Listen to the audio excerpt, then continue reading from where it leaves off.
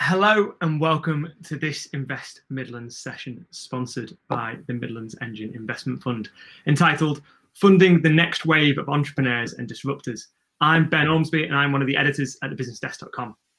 So despite the disruption caused by the pandemic over the last 12 months, the uncertainties that it has generated have also sparked plenty of opportunities for both startups and SMEs across the Midlands to help fuel the economic recovery. So during this session, I'm delighted to be joined by an expert panel, all of whom are on screen, thankfully, so no tech issues here so far, who will share how the region can ensure we grow these businesses, but also how the businesses can get access to the funding they require to fulfill their potential and ultimately deliver what we all want, the economic growth for the Midlands. I'd just like to do a quick bit of housekeeping. There is a Q&A function on the right-hand side of your screen. Please, if you want to ask any questions, do so in there, and we will endeavour to answer them throughout the session. And now I'm going to move on to, well, asking each of the panellists to introduce themselves. So starting with Sarah, if that's okay. Good afternoon, everyone. Yes, I'm Sarah Windrum. I run a tech company, which I started back in 2009. So I don't like to call myself an entrepreneur, but I guess I do fit into that category. And I'm also now chair of the Coventry and Warwickshire Local Enterprise Partnership. Thank you very much. Mark? Good afternoon, everybody. My name is Mark Hales. I'm chair of Oxygen Enterprise Partners, a family fund that invests across a number of different sectors, largely centred around early stage tech and health and social care. In our tech arena, we invest in the service, gaming, fintech, the whole spectrum. We currently have a portfolio of about 70 investments that we've made over the last 5 years. Fantastic. Paul? Yeah, good afternoon, everybody. My name is Paul Smith, and I'm the area director for Lloyds Bank in Leicester. I've been working with SMEs from the banking side for over 25 years, and we're delighted to be here today because clearly we recognise as a group the part we've got to play in helping Britain recover, and also our startups that are much needed and the future lifeblood of the UK economy. So really pleased to be here today. Thank you. And last but not least, Ken. Yes, and good afternoon, everybody. I'm Ken Cooper. I'm Managing Director at the British Business Bank. I think for about the last 19 years now, I've been involved in setting up mostly venture capital funds to invest in early stage SMEs. But more importantly for this meeting, I helped establish the Midlands Engine Investment Fund. Fantastic. So let's pick up on that first sort of point that I mentioned of disruption creating opportunities. Are we seeing lots of signs of entrepreneurs having, shifted strategies or started new ventures coming off the back of the last 12 months? Has anyone got any specifics they want to share? Yeah, if it's all right, I'd like to kick off with that. I mean, I think what we've seen that's been really interesting is both the kind of startups. So I was doing some stat checking before in preparation for today, because I knew we had a kind of record number of startups, but wasn't quite sure how many. And in terms of tech, which obviously is my bag, in quarter 4 of last year, we had an increase of tech startups by 48% in the West Midlands and 36% in the East Midlands, so well above the national average, which was a 16% rise. So quite interesting, I think, that the pandemic has fueled technology and digital solutions and startups in that space. But what we've also seen is innovation within existing firms. So just wanted to give a flag to a company that we've got in Warwickshire, a company called Context, very successful automotive design engineering business, pivoted to medical and medical devices, registered patents in that space now, and experiencing growth as a result. So yeah, I think the pandemic's been very interesting in that sense, both startups but also innovation within existing businesses. Definitely second that. I know from our portfolio, we've had a number of cases where the pandemic has forced existing strong businesses to re-examine what they do and how they do it, and to really focus on how they can leverage tech in particular to refine and improve what are historical processes. And some of those have just been focused internally. Some of those businesses have in fact created brand new products that are then becoming spin-offs into new ventures. So I definitely concur. It really has focused people's minds on looking at different ways to work, and that's very much fostered this innovation that we're seeing coming through now.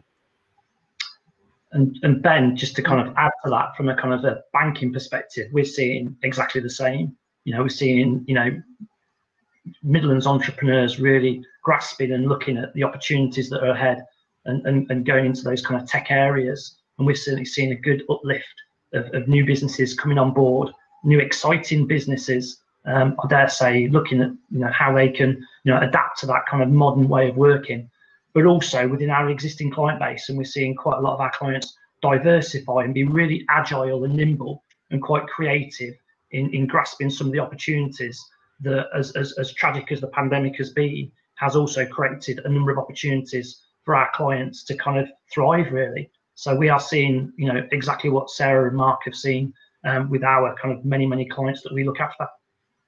Yeah, I think I can only agree with that as well, Ben. I sort of, we have a lot of investments across a lot of funds, and we saw when the first lockdown happened, and there was that great sort of feeling of no one knowing what was happening. We saw values drop everywhere.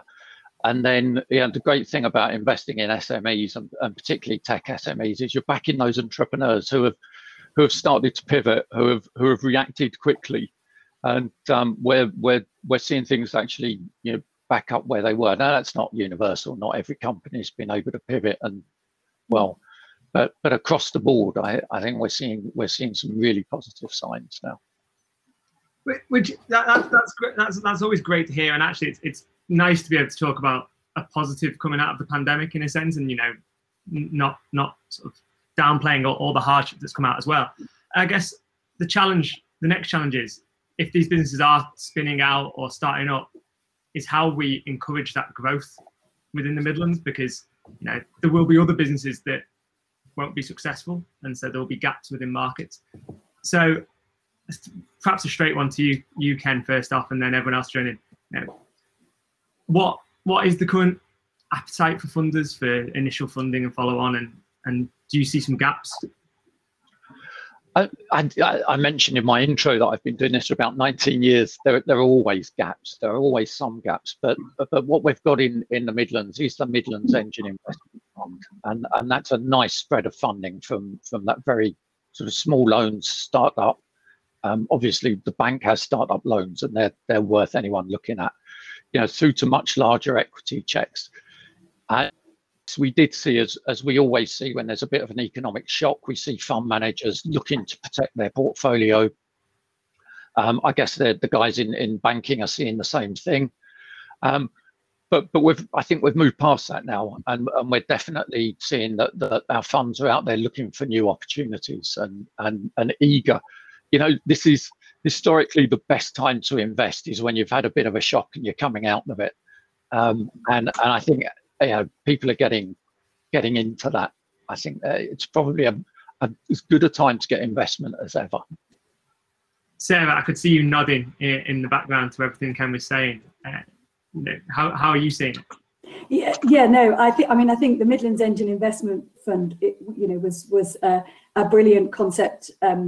Was it 2018? I certainly was on the board of the local enterprise partnership when we approved it, really to address those gaps. And as Ken said, there's always gaps. I still think there's more we can do, though. And I think what's interesting is there was a recent Buhurst report that kind of described the Midlands as being undercapitalised. So essentially, we're home to, you can tell I love a stat, we're home to 11% of the UK's high growth businesses, but we only got 5% of the UK's proportion of the of the UK's 13.5 billion invested privately. So I think there's more we can do, and I think actually, just as Ken said with the Midlands Engine Investment Fund, there is a real role for the regional economic development structures that we've got. So the Midlands Engine, obviously below that, the local enterprise partnerships as well, and then the local authorities.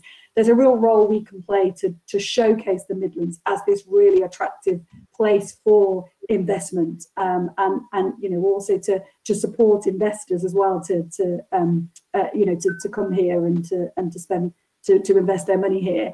And to help those businesses grow. And yeah, I think that partnership working across the Midlands is crucial at this particular time to capitalise on what Ken's talking about. And I guess, Mark, you know, you said you invest heavily in sort of that in the tech sector and in those sort of initial startups and SMEs. You know, are you seeing more people coming or looking for funding at the minute? Or? I am, and we're quite unusual because we're a family fund. Effectively, we invest. We don't necessarily have the same regimented structures that a lot of funds, traditional funds, would have. And the advice I always give to younger startups that I'm working with is know your audience. So when you're looking to raise funding, it's really important that you do your homework and you understand the restrictions that are applied to individual funds. That could be geographical, it could be sector, it could be size of check, it could be whether or not they have experience of that space or not. And all too often, unfortunately, I see startups scattergun approach, you know, blasting emails through LinkedIn to every single fund that they can think of. And it's, in most cases, it's just not relevant. To spend the time at the early stage understanding your own business and how that might fit into somebody's portfolio is a key step that a lot of people fall down on, I think. So, you know, do the homework, find out about the funds that you want to approach, find out whether or not they even operate in your space or whether there's any restrictions on them investing in your space, find out what size of check they can write. So again, a typical example would be that if a startup is looking to raise a pre-seed £50,000, let's say, there's no point going and talking to LDC, who will typically only write a check out for £5 million plus. So it really is important that not just startups, but any business that's seeking funding does the homework first to find out who are the right people to approach and what restrictions and what will they require in return.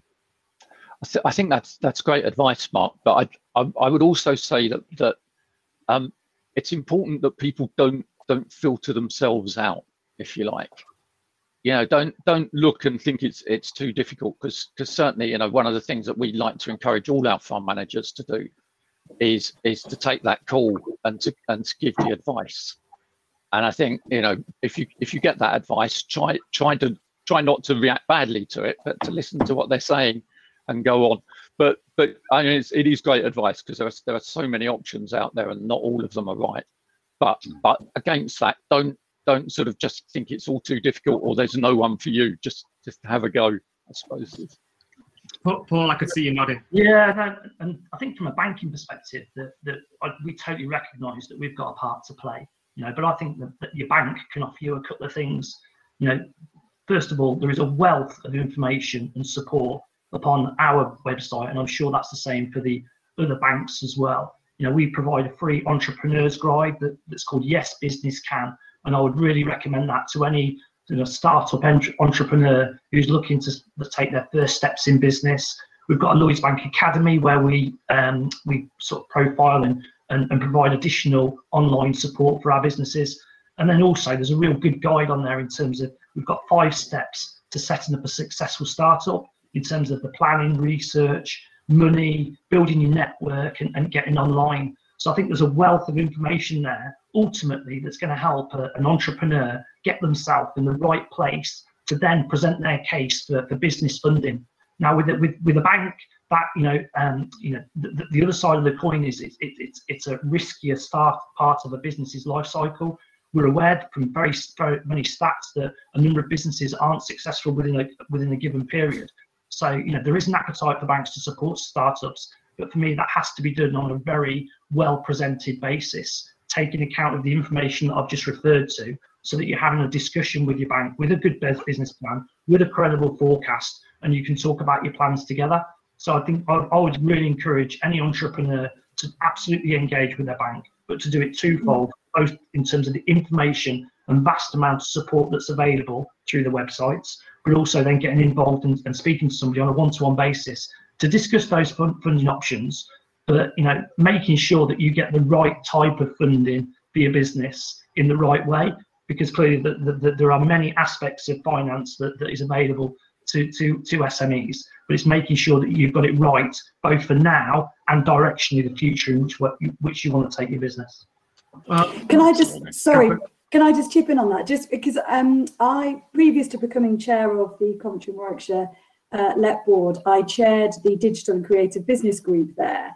And what's very interesting is that creative industries don't seem to get a lot of traction with investment in the Midlands. And I think it was interesting. I did do some research into the Midlands Engine Investment Fund, and kind of as you would expect, manufacturing, health, they're top of the list. But I know from the West Midlands Creative Scale-Up Programme, for example, there were a few businesses there who were told, yes, you're not quite ready yet.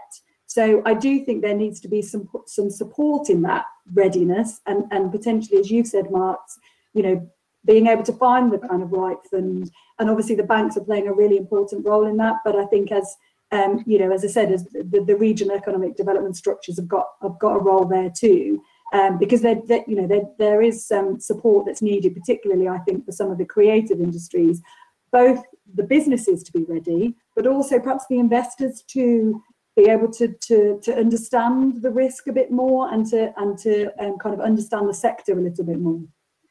Yeah, that ties in nicely, partly to a question which I don't know if Paul read it before we started telling us everything, but you managed to nearly answer it, which was no complaint from me. Yeah. Most startups and disruptors are solopreneurs and maybe working for someone else when they're doing that. What support would the panel have for these respective areas? You outlined quite a lot there from Lloyds. I guess my other question to that is, you've referenced the gap for creative industries. How do you think we can look to rectify that? And does anyone on the panel have an idea of how we start to move that dial so that the Midlands can grow those areas? So I've got a few ideas, trying to kind of see how best to put them into practice. I think looking at kind of real accelerators. So a lot of things are called accelerators, but looking at kind of a real accelerator and how we, as I say, collaborate across the Midlands to kind of help to de-risk some of that early investment. I mean, I can give you a great example. We've got a university spin-out who's got patents in neural networks. So essentially using neural networks to create kind of 3D digital images that can be used in immersive games experiences. Now that sounds really exciting. It also sounds quite high risk.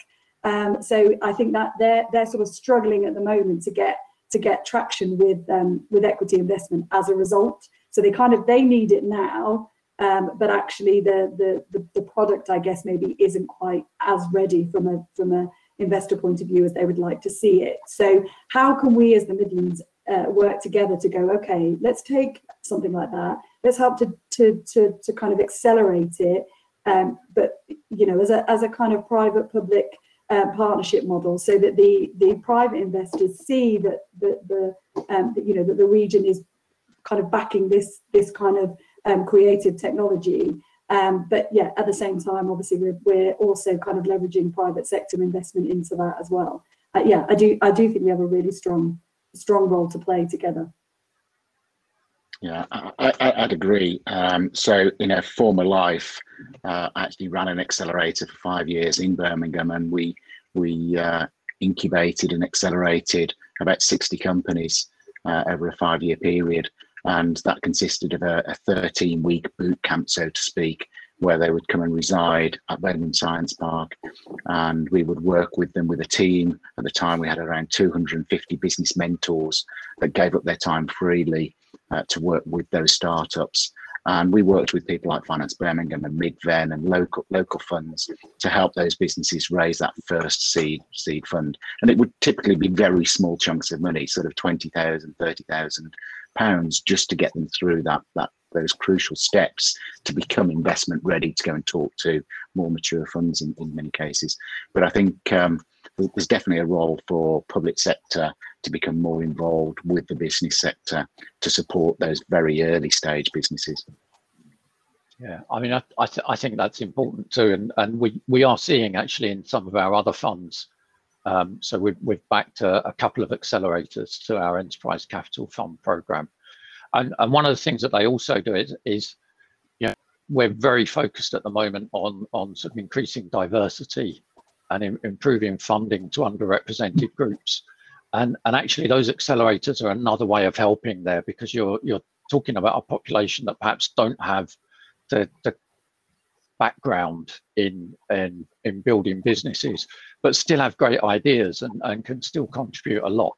So I think yeah, the time is definitely coming for more sort of accelerator type activity.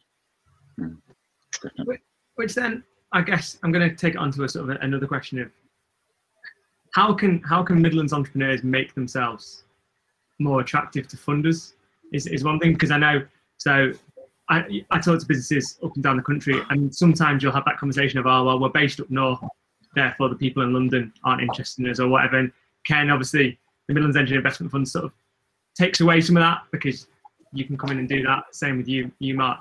But how do those entrepreneurs make, add to their attractiveness to make them sort of, to have those successful funding rounds that we hear about? I think it goes back. Sorry, Ken, go on. Mark, I was just going to say that the sort of, we're seeing that technology is making those distances a lot shorter. And the other thing I'd say is not to be frightened, and authenticity.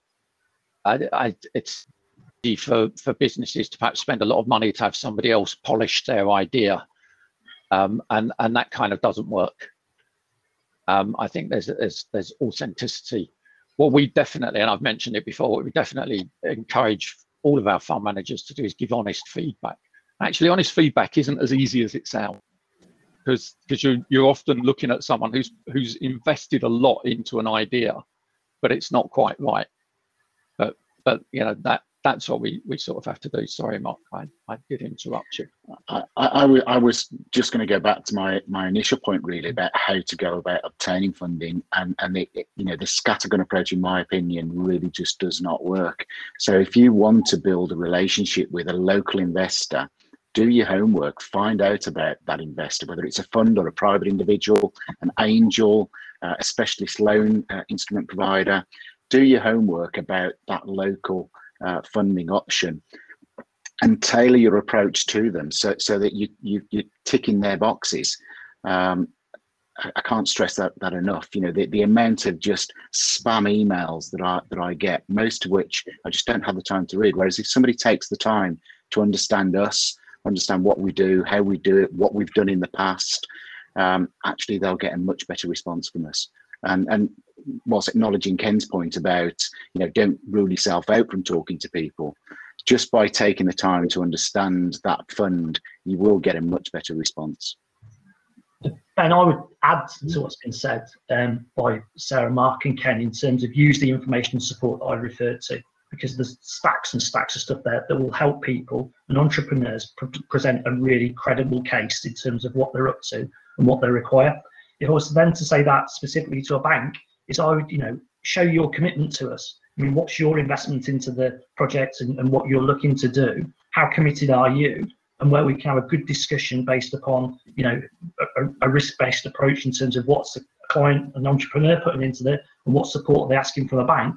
I think you can get to a good compromise and a good solution, which hopefully will give the entrepreneur the cash to get off the ground and to start going. So I'd say really use the information that's out there, but specifically to a bank, consider what your input into your new venture is as well. Yeah, I completely agree with that. Just a couple of points I'd suggest to any Midlands entrepreneur is to go to your local growth hub.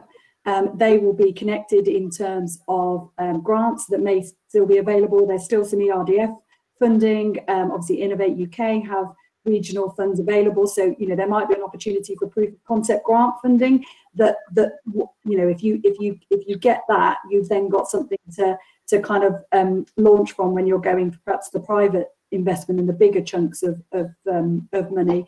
But I think also show how you can scale. I think that it's key to kind of understand what it is that you're offering. And I think coming back to Mark's point about knowing your fund, you know, an investor is going to want to see the kind of scale of the opportunity. I think you've got to be realistic about that as well. You know, we've all seen the Dragon's Dens where they go in with, you know, with ridiculous sales figures. You know, but I think recognizing where your opportunity to scale is really important. And I think again that comes back to what I was saying about the Midlands. I think actually we've got a real opportunity to help those businesses that have got great ideas, to provide them with that opportunity to scale. So yeah, I would absolutely say link in with your growth hubs, and talk to them about your opportunities. Yeah. Perfect. So I'm going to ask a very quick last question, and it's a simple one of where do you think the exciting opportunities and the disruptions going to come from within the Midlands? You know, you've all sort of said that you've seen the innovation coming out. You know, I'm not going to hold you to it. It is getting written up, so it will be available online forever and ever, but I'm sure you won't be held accountable, I promise. You know, where do you think those big things that can fuel the Midlands economic growth are going to be? And I'll start with Mark, if that's okay. Thanks. Definitely tech related. You know, tech is changing the way that we do everything in our lives. The device that we carry in our pocket, the laptop that we log on to every day, it does more and more for us. And the people that can identify real problems and then come up with solutions are the ones that are going to succeed. We're all using Hopin today. And we were talking earlier about the fantastic success that's been in a relatively short period of time, but it solves a problem, and I think that's yeah, tech definitely, and medicine in the West Midlands. You know, we have such an amazing group of universities around the West Midlands that have huge research departments that we should really be looking to see what's going to come out of those universities. And what's the future for biomedicine and so on. So those will be my areas, tech and medicine. Perfect. Paul? I'll go a bit more traditional. Tech and that, absolutely there's opportunities there. But I'm really excited by what I see happening in manufacturing. You know, we work closely with an MTC in Coventry, and I see some fantastic young apprentices go and use that site. It's an amazing place. And I think the future of manufacturing in the Midlands is really exciting. And the apprentices that we've got coming through and the next generation as manufacturing adapts to the kind of the modern world and the different world that we're all going to be living in. So I think there's a bright future for manufacturing in the UK. I think we've got some great skilled people. Perfect. And Sarah? So completely agree on that front, actually, Paul. And my very first day as chair, I went to the MTC. But I was actually particularly excited by construction. And the work they're doing in terms of retrofit for on the net zero agenda, but also recycled materials. So yeah, I think construction for me is particularly exciting, and also what they're now calling, this came from DCMS, Createch. So you know, we've had fintech, we've had medtech, now we've got Createch. But I think you know that we're talking now about Hopin, but actually, could we have an immersive virtual conference? You know, what is the evolution of these experiences? And I think that's where the Midlands, the creative industries we've got here, the games technology expertise we've got here, I think that could be really exciting. I can't speak for any of the other panelists, but I don't think anyone wants to see a VR version of me anytime. But yeah, and then lastly, Ken. Yeah, so, well, I mean, I think, you know, yes, it's going to be tech, but I mean, all this calling the future, people tend to call it way too early. And when I was growing up, it was all going to be about more leisure time, better healthcare, and better entertainment. And I think actually that's where we're going. We've got an aging population, tech and healthcare. The overlap between those two things is fantastic. There's going to be manufacturing in there, and let's not forget net zero, because we're all now discovering that we want a better place to live in. And again, tech, if tech doesn't help us there, nothing will. So I just think it's those long-term trends that we've heard of, where the time is probably upon us. Perfect. Thank you very much. And that is all we've got time for. So thank you for joining us. Thank you to my panelists for giving up their time. And thank you to our sponsor, the Midlands Engine Investment Fund. If you haven't already visited them, can I point you in the direction of the networking area and the expo, where you can meet some of the other delegates here today. The next session will be starting at 12:40, so in 5 minutes, and we'll be looking at the investment in transport infrastructure and how that's key to accelerating the region's economic growth, which I think we've all established is going to be around tech and future economies. So thank you very much, and do enjoy the rest of your day. Thank you. Thank you. Cheers.